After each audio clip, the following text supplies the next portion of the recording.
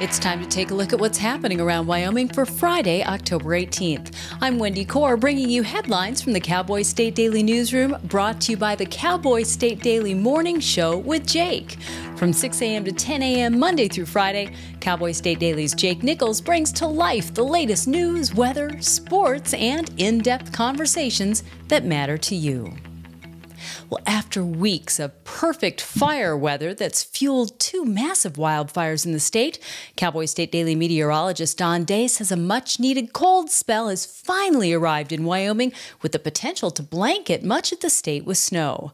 Wyoming is a large state with varied terrain, so the impact of the winter weather pattern moving across the state Thursday and Friday won't be the same everywhere. That's according to Cowboy State Daily's Andrew Rossi. What Wyomingites can expect broadly across the board is that there's going to be a lot of snow in the mountains. We're talking a foot or more in most of the mountain ranges. There's going to be enough snow and enough strength in this cold weather system for snow to fall in the lower elevations, but it's not anything that's going to stick and not anything that's going to be shovelable, as Don put it. The cold temperatures and snowfall are answered prayers for hundreds of people who've been fighting the elk fire in the Bighorn Mountains, which has consumed 96,000 acres so far.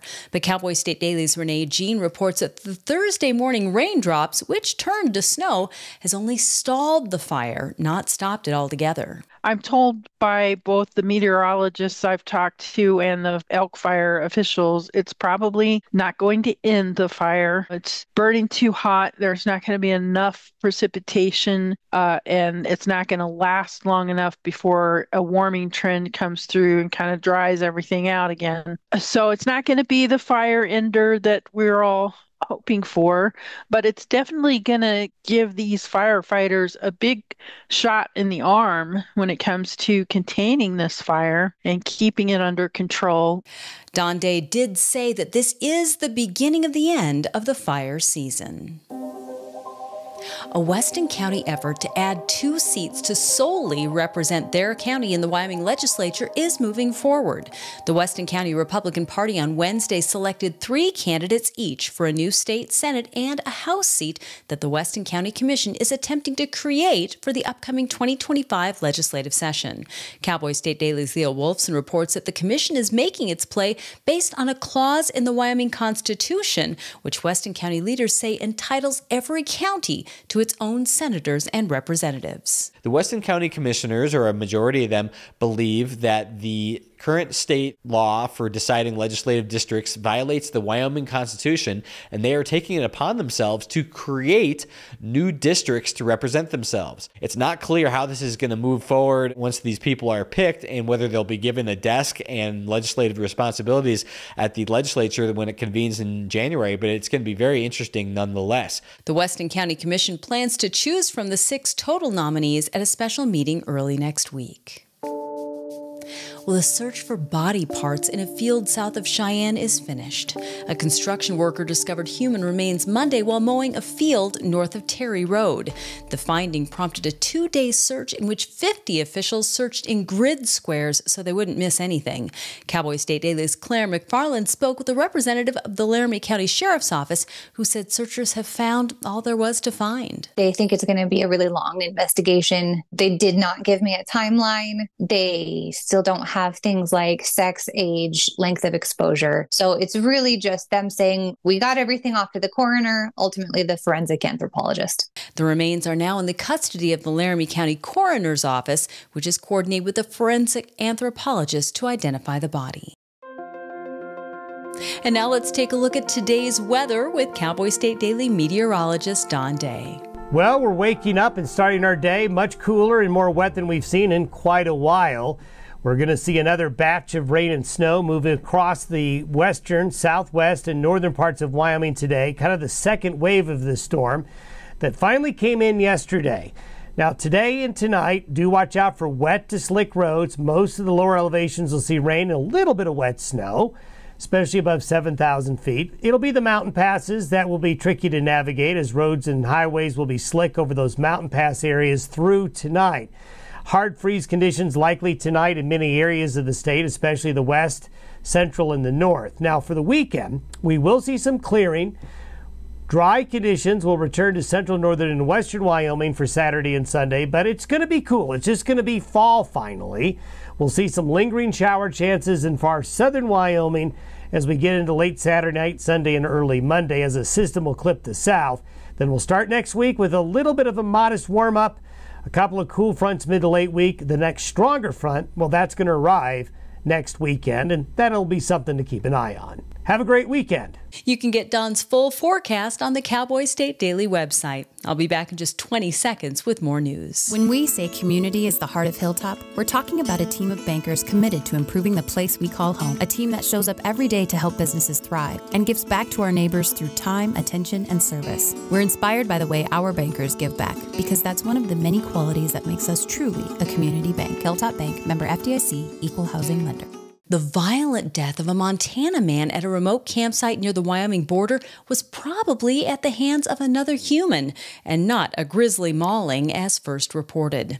35-year-old Dustin Jersom was last seen alive on the afternoon of October 10th as he was heading to go camping in a remote spot near Big Sky.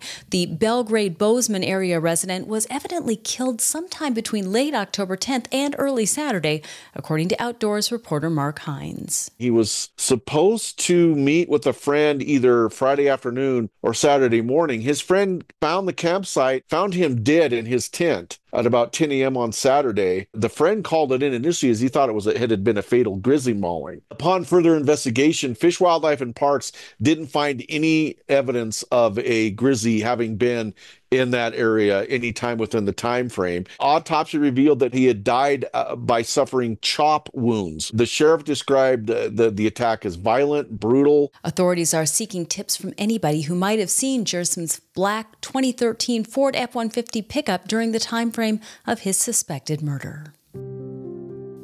The Jackson Police Department is asking for the public's help in locating a local hotel employee who disappeared under mysterious circumstances a month ago. 30-year-old Bragine Collins of Pennsylvania was last heard from September 14th when she called in sick to her shift at the 49er Inn and Suites in Jackson, where she'd worked as a guest service agent for the past year. That's according to Cowboy State Daily's Jen Coker. She was a guest clerk at the area hotel, and she typically shows up for work, or if she doesn't, she calls in. And so this time she called in to say she wouldn't be there, but the next day she didn't turn up for work and nobody heard from her. And her manager said that is very unlike her. After she didn't hear from her on her scheduled days off on Monday and Tuesday, she then got maintenance and HR and did a wellness check and found her room empty. The manager thought something was not right. It felt like something she had left in a hurry. But of course, it's all speculation. Nobody knows. Collins is one of 3 people currently listed missing in Teton County, according to the Wyoming Division of Criminal Investigation's Missing Persons Database. A man already facing a potential life sentence on claims that he confined and tortured a woman in a Laramie apartment now faces another felony charge on claims that he pressured his victim into recanting her statement. 41-year-old Brences Jimenez is accused of duct taping the woman's mouth and head, punching and choking her, and cutting her with a knife because she disrespected him. That's according to Cowboy State Daily's Claire McFarland. The new allegation is that Jimenez was texting someone, an operative, like, we're going to break her will, we're going to break her soul for messing with me. And the claim is that is to try to get the victim to recant. And in, whether it's coincidence or not, the victim did recant. She sent a letter to the judge September 6th. The charge of intimidating a witness is punishable by up to 10 years in prison and $5,000 in fines. And Welcome to Wyoming is getting a new postcard look at every highway entrance to the state. The Wyoming Department of Transportation designed the new signs, which feature bold, colorful photographs from around the Cowboy State. And what happens to the old Welcome to Wyoming signs? Well, Cowboy State Daily's Andrew Rossi reports that those will likely fetch thousands of dollars at auction. Now, you'd think what kind of market is there for an old Welcome to Wyoming sign, but Doug McGee, YDOT spokesperson, told me that the last time they sold 5 Welcome to Wyoming signs on publicsurplus.com in 2017, they raised over $30,000, and a third of that was just from one sign. One of those signs sold for $10,000. And all the money that's generated goes back into YDOT's funds so they can produce more road signs that add to the safety and the photogenic nature of Wyoming. The first of the new Welcome to Wyoming signs was installed along U.S. Highway 85 south of Cheyenne, and more were put up Wednesday on Highway 120 north of Cody and U.S. Highway 310 near Franny. And that's today's news. For a deeper dive into the people and issues that affect Wyoming, check out The Roundup, conversations with the most interesting people in the Cowboy State.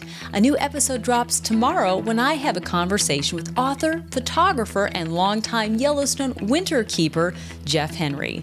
You can find the link on our website, on our YouTube channel, and wherever you get your podcasts. And of course, you'll find it in our free daily email newsletter. Thanks for tuning in. I'm Wendy Corr for Cowboy State Daily.